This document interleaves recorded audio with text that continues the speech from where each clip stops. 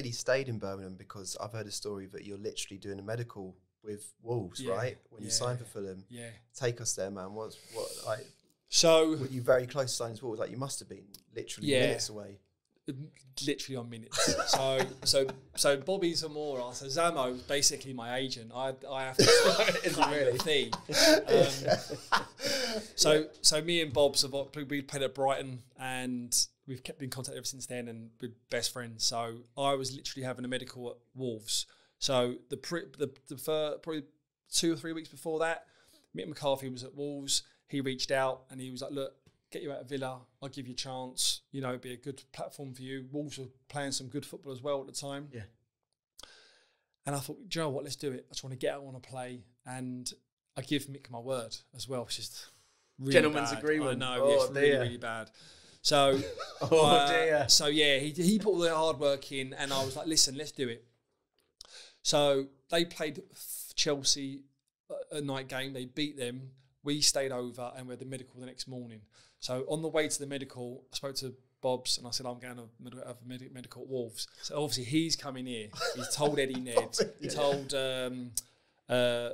Bo and told Mark Hughes. So he was like, listen, Sidders knocking on doors in here. Yeah, literally come in. He was like, listen, Sidders is having a medical at Wolves. Yeah. So if you want to get him, you need to act fast.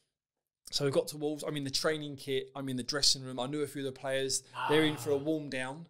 And I'm literally on the machines, and then my agents sort of just give it that one on the door, and put his head around the corner. And Can I have a word? And literally said, I need to have a word. And then I'm like, I'm in the kit. I'm literally I'm having the testings done, and all the boys are going, oh, yeah, it's not signed yet. It's not done. It's not done. So I got outside and we sat in the car. He said, listen, Fulham want to sign you, and I was like, look. If we're driving down the M40, it has to be done. I said, let's get Mark Hughes on the phone. So I got Spark on the phone. He was like, listen, all good, agreed, come down. And I was like, 100%. I said, because I've give Mick my word. So as we're talking, all of a sudden, this big shadow has just appeared by the side of the car. No. And it's Mick. And he's tapped on the window, and I think I undone the window about that much. Oh, amazing. And he said... He's a scary guy as well when he's angry. Yeah, and he was like, is there a problem? And I was like, I think there might be, Mick. And he went, come on then, let's go and sort it out like men. Like that, literally. And he turned around and walked off. And I'm like a little school kid behind him. So I followed him into his office. I've gone, look, Mick, I'm really sorry, but Fulham have come in and it's home for me. And I explained the situation. Yeah. And he understood because his family was from London as well, from when he was time at Millwall. Right, and he was up there on his own, and he said, look, I understand it. If I could get down south, I would do as well. And then a few explicits were shouted, and he said, get out of my office, if I can swear. He said, he said basically, get out of my office. Like that. And then, I walked out, and I felt bad because I did give him my...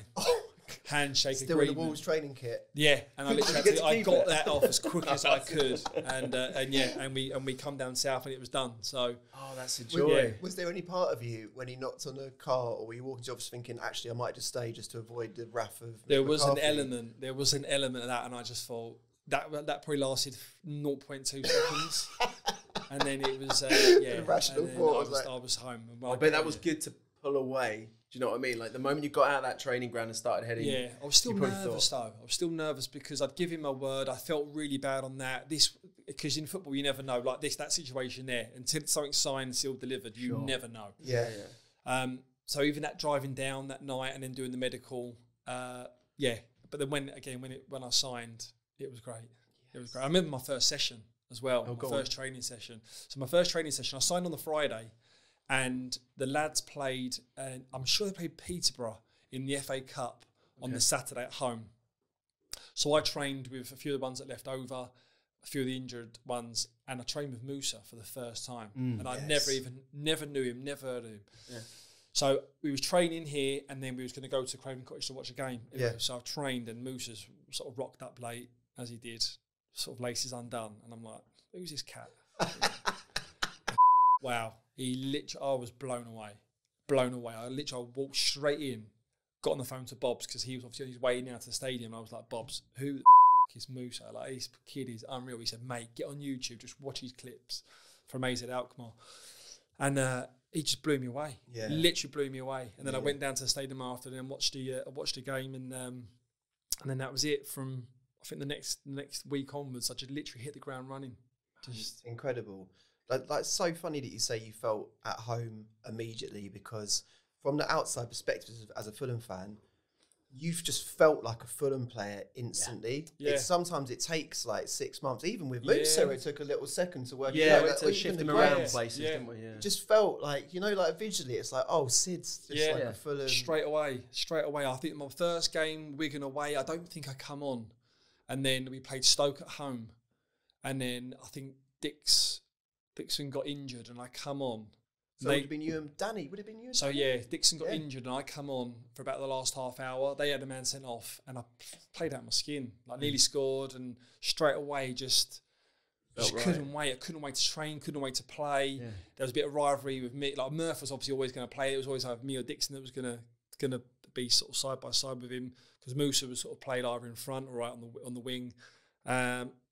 And yeah, just played and enjoyed it and just played my best football. Did you feel like you were the player that you'd hoped you were at Villa type thing? Something just clicked? Yeah, just something was there. And again, you'd think all the ingredients at Villa, James Milner, Petrov, Stewie Downing, Ashley Young, Gabby, Heskey, Dunny, James Collins, Brad Friedman goal. Like we had a massive. Like we should have got top 4 one year. Yeah. But like I said, just some things just it just didn't happen for me there for whatever reason. And yeah, you look back in your career, that's one negative, but this was definitely a positive that took over. Yeah. It's funny as well when you say Hodgson, you almost signed for Hodgson, because I can see you perfectly in that team as well. Yeah.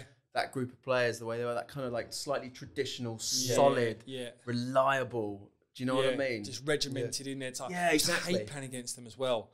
Did you? Oh God, it was like just 4-4-2. Just the gaps were tiny. They just knew distances, and it's just so hard to break down and beat. Do you know what? It's actually funny you say that, because Danny Murphy was in here last week, and I don't know if you clocked this, you will have done, but the first thing I said was like, determination, character, throwing yourself in front of the ball. Yeah. He actually took a bit of an affront to that, didn't he? He said to me, actually, you do us a bit of a disservice by saying that, because anyone can throw themselves in front of football, and we were actually like really gifted and organised and all that kind of thing. It was like a sort of moment of like, oh, he's put me in my place there and understanding football, because do you know what I mean? Yeah. Like way more than that. They done it every day. Like, I remember talking to Bobs when he was here, and he was like, oh, mate, just no five-a-side. He's horrific. Like, not horrific. He just that fun element. Oh, yeah. Just so regimented. He said, but come game day, we know what we're doing, and it's becoming fruitful. So you can't knock it. But yeah, that still had an effect when I come, and obviously Mark Hughes took over. So he obviously changed a little bit, but that ethos was still there.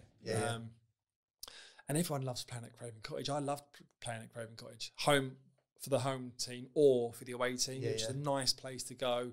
Nice and friendly. A bit too friendly, probably, if I've got a real... As a home atmosphere type thing. Like sometimes with me, I like that, that real cauldron of, going there, and especially playing away from home. I prefer playing away from home than I did at home. But Fulham was always a nice place to go and play.